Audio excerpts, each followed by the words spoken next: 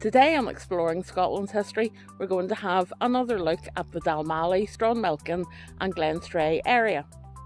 We're about 3 miles up into the hills behind Dalmally, and we're going to take a look at this beautiful monument first.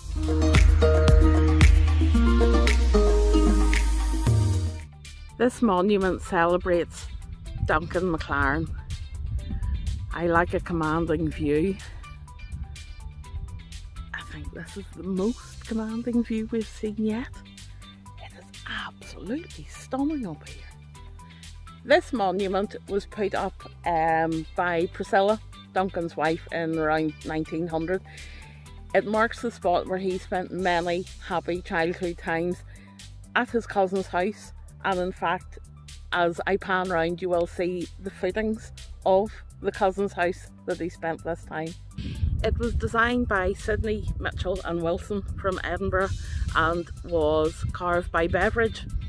It really has quite a stunning carving of the man's image, and the relief on it is wow. This is the remains of the family longhouse. McLaren was self-taught, apart from 2 years that he spent in Dalmally School. Duncan was born in Renton and he was the youngest of 10 children. Once he had his 2 years schooling in Dalmally, he headed off to Dunbar to do his apprenticeship, and in 1824 he set up as a merchant in Edinburgh. In 1833 he was a member of the Town Council of Edinburgh, and a few years later he became the treasurer, only to find that the city or old town of Edinburgh was pretty much skint. He worked hard to extricate Edinburgh from the financial ruin that it was facing, and he also in his time started a programme for free education for all, irrespective of class, and had on his programme 13 schools that he was responsible for pushing the building of. He was also an advocate of the anti-corn laws.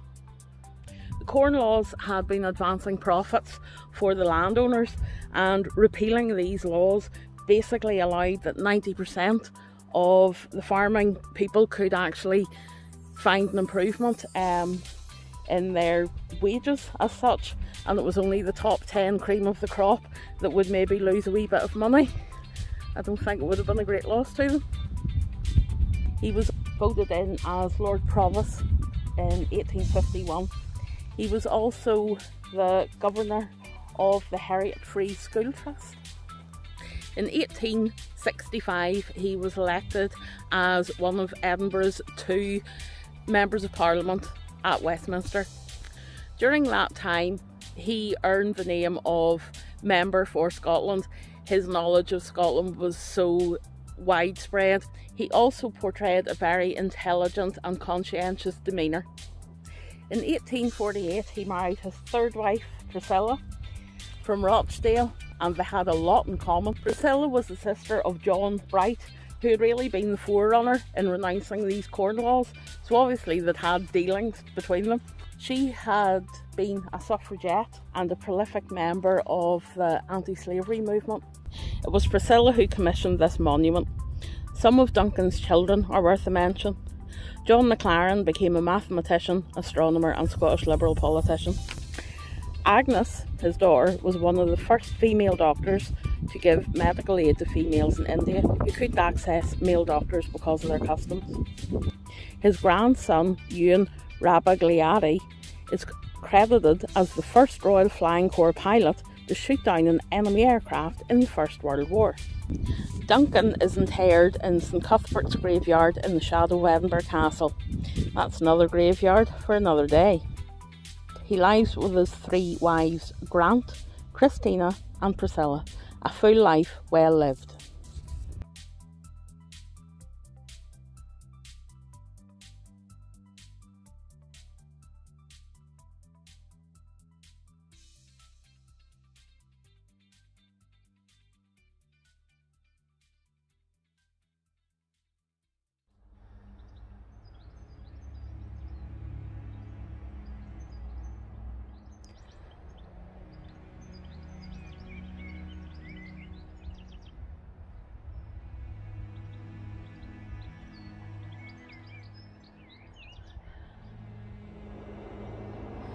Another monument with another rather spectacular view.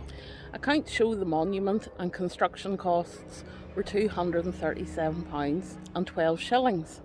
The monument was constructed in 1927, and I'm going to keep moving because it's starting to become a moody fest.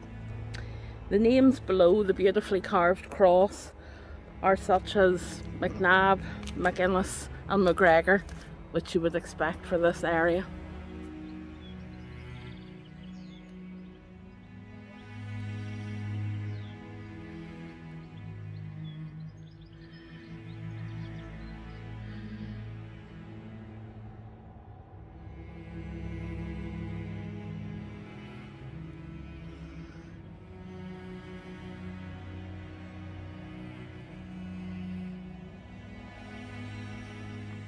The monument is in a commanding view, of the Dalmally Bridge. It's the work of Ludwig Pickard, who was under the employ of Breadalbane at the time.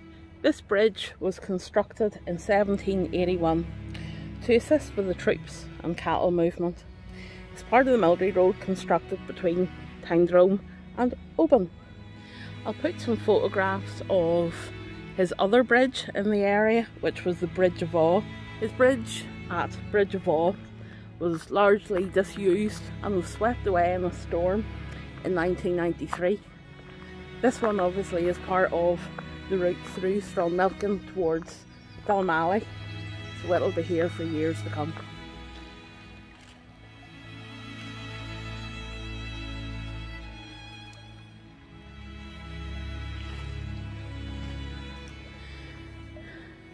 The river is quite stunningly calm today. It's not always. These rocks are pretty cool, and it just shows you the erosion and the strength in the water.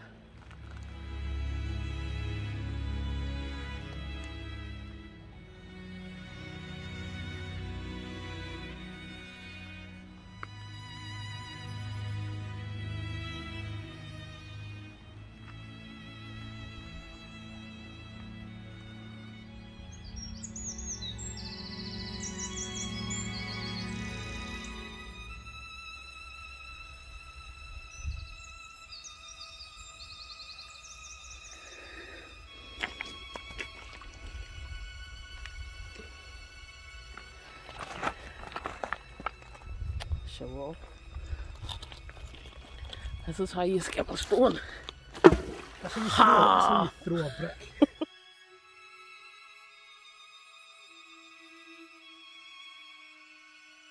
This may be the old schoolhouse. Records show building plans for a school on this site. However, Dalmally Historical Society feel there is not enough evidence to say for sure. It definitely looks like a schoolhouse. The school is mentioned in the first statistical account in the early 1800s as a reputable school, drawing pupils from both the area and as far as the East and West Indies. It was discussed that the rural Highland setting produced more virtuous and hardy pupils than their town-dwelling counterparts. In winter months, the pupil count could reach 100, falling to around 60 in the summer months, where the poorer students would be out working the land. The second statistical account mentions the lack of Gaelic scholars, and the third, in the 1950s, says the native tongue was in fact dying out. I'm now standing on the Dalmally Bridge, and just there is 𝕊𝖆𝖏, the hill of the gallows, and that is the hanging tree. Now, it's probably not the original hanging tree, but it still marks the spot. There is actually a rock still in place to put your gibbet. We'll talk about that in a minute. It's not pleasant. Like I say, that is the hanging tree, or the dool tree, and it would have been used by the Campbells for handing out their own justice. There would have been a hangman paid by the Campbells who would have lived quite close to the tree. I did mention the stone that remains that a gibbet would have been put into. The condemned man was expected to carry his own gibbet, which is a wee bit same hill apparently is where the McGregors would have carried out their justice when they controlled the area. Sometimes the tree would have been used for the actual hanging, and as folk would have been hanging about for a while, i.e. left hanging on the gibbet, really as a warning to others not to misbehave. Women who received the death penalty for whatever reason were generally drowned in a still piece of water along the river, and we have seen plenty of those too. Most of these hanging gibbets and knolls were in a prominent position because they wanted to keep people warned to behave themselves and who was in charge. The feudal right for lairds to execute their own justice, called pit and gallows, was revoked in 1747. It does make you wonder how much control and power the Campbells had in the area when 5 years later there was a certain court run by Campbells called the Appin murder. But times have changed. Apparently we're much more just now. The hill around the gallows was often known as the Hill of Lamentation, as generally clans would have met on that hill to discuss issues and misfortunes that had happened to their clan and community. A popular medieval song was, "Come follow, follow, follow, follow, follow, follow me. Whither shall I follow, follow, follow? Whither shall I follow, follow thee? To the gallows, to the gallows, to the gallows, gallows tree."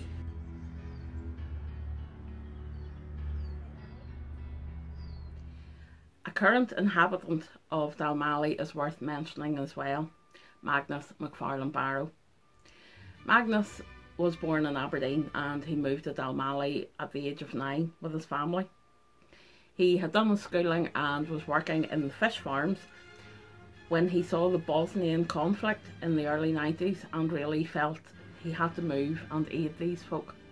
Himself and his brother put out word that they wanted to collect blankets and food and supplies to assist the Bosnians. He filled a jeep in 1992 and headed to the war-torn country. On their return, the brothers found the shed had been restocked by generous folk and they were heading back to Bosnia. This would result in a sum total of 23 trips to Bosnia, taking supplies, taking support and taking aid. Magnus had taken a gap year from the fish farm and he was never to return. He founded the charity Scottish International Relief, and in 2002 it became what we know today, Mary's Meals.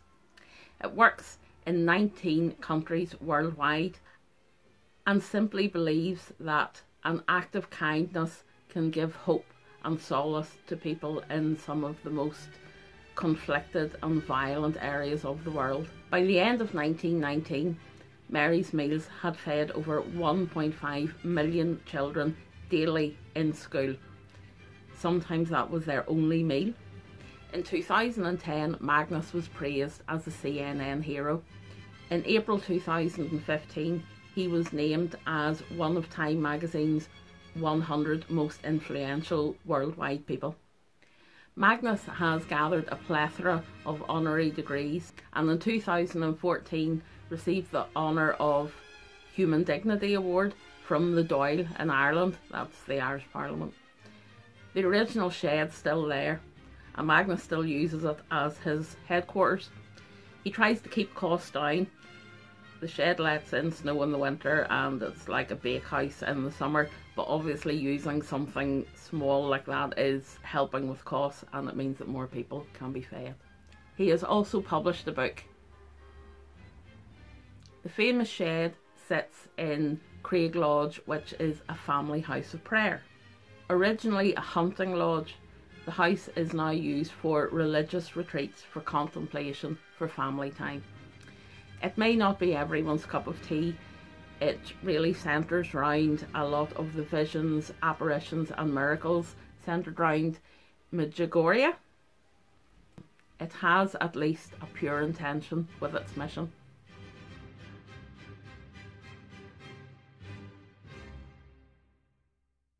We discussed St Conan when we visited Glenorchy Church.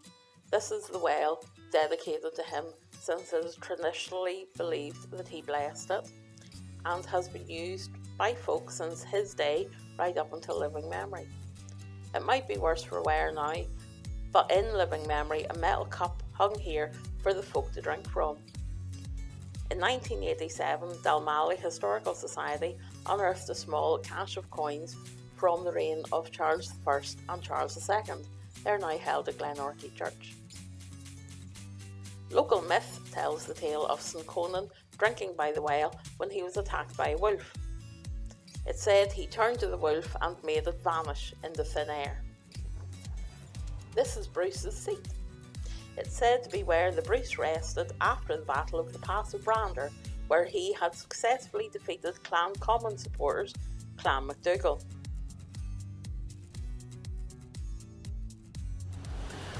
We're a little further up the River Orkney now, just at the falls, just behind my shoulder. I have never seen them so calm. There's been so little rain.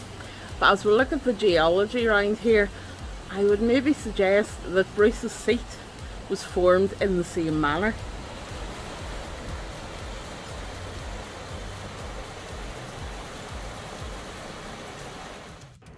This is the site of the Dalmally show, and it's been running for over 100 years. In the earliest days of the show, the highlights would have been the sheepdog trials. It even ran in 1943 in the middle of World War II, and all proceeds went to the British Red Cross, who were helping the fallen out in the war effort. As the years of the show went on, they began to highlight such breeds as Highland cattle and black-faced sheep. One of the most prolific breeders and indeed showers here at the Dalmally show was 𝕬𝖆𝖑𝖏𝖆𝖑. We visited his grave on return to 𝕬𝖐𝖘. I'll put a link up now and one at the end. Such was the show's popularity. In the 1980s, 𝕬𝖑 the bear visited the show. We discussed him when we were on 𝕬𝖆𝖑𝖑, since that's where he had escaped when he went on the missing list on the youth. I'll tell you a wee secret. The filming crew for Star Wars up in Bencruachan are currently situated on this site.